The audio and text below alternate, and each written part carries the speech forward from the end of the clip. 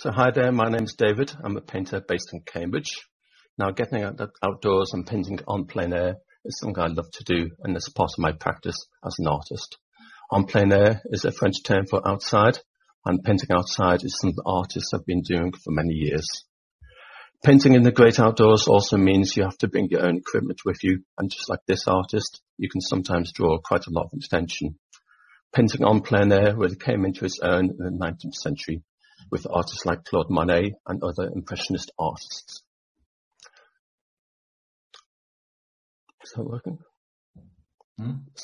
Yeah. So why bother? Why paint outdoors? Well, capturing the scene direct from the landscape, seeing it with your own eyes as opposed to from a photograph, means you see so much more: the play of light, the colour of shadows, and the three-dimensionality of the scene. And painting can become more alive and from a more immediate response of capturing the scene. Another benefit to painting outdoors is you are so involved with what you're doing, any worries you have soon disappear. Capturing the subject live completely demands all your attention. It can become a kind of meditation. Plein air painting can take place at any time of the year, in the summer or in the winter. I particularly like painting during the winter, capturing the subtle greys and the muted colours of the landscape, the jaggedness of the bare, leafless trees.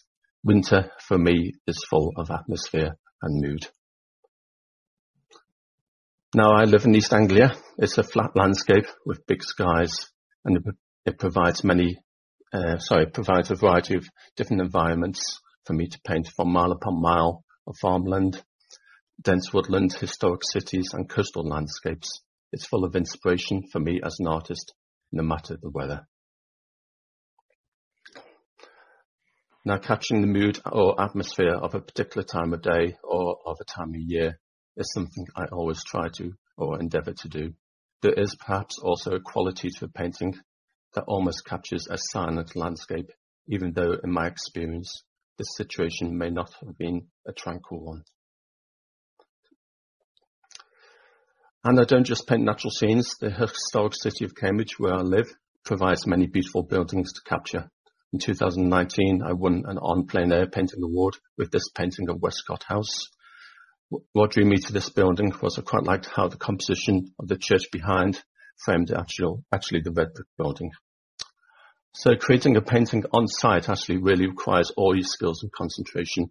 It's a real challenge for any artist, but the payoff is you see the effect of colour and light in its natural environment.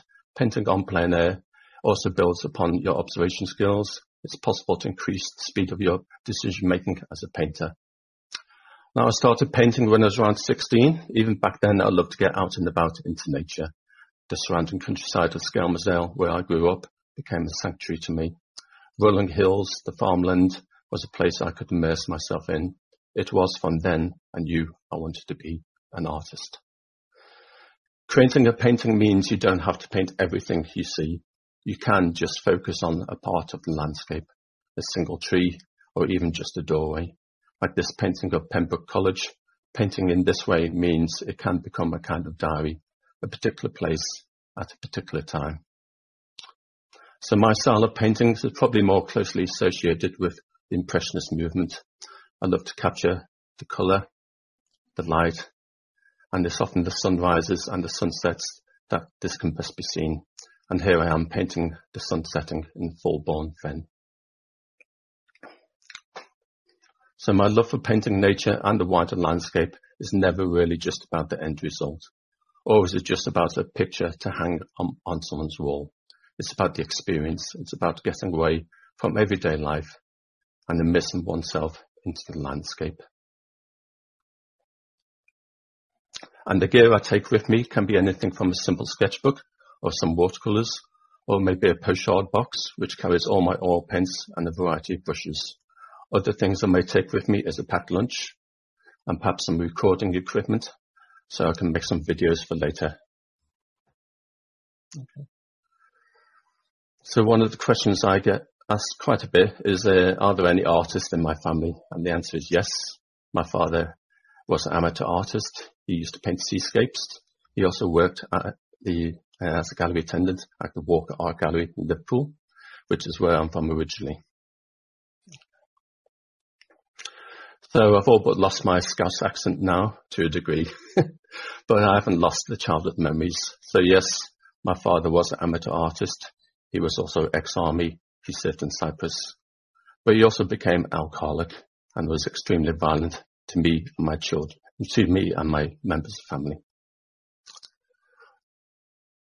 And it was up to the age of 13 that my childhood was filled with physical and mental abuse from my father, who would beat us on a daily basis. And still, I have one or two of those physical scars to this day. And so being indoors was never a safe place for me when I grew up.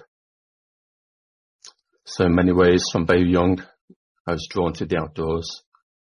It was a better place for me to be, a place for escape, to find happiness, to distance myself, a place to be alone, to just be me. And I reckon that outdoors has helped to heal me too, in many ways. So for myself and perhaps all of us, we face a challenge in our attitude to the great outdoors.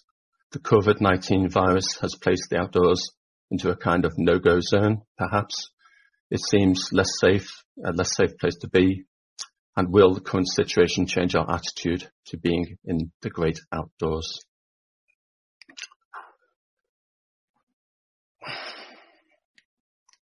So what will the outdoor spaces and the abundant landscape mean to us all now?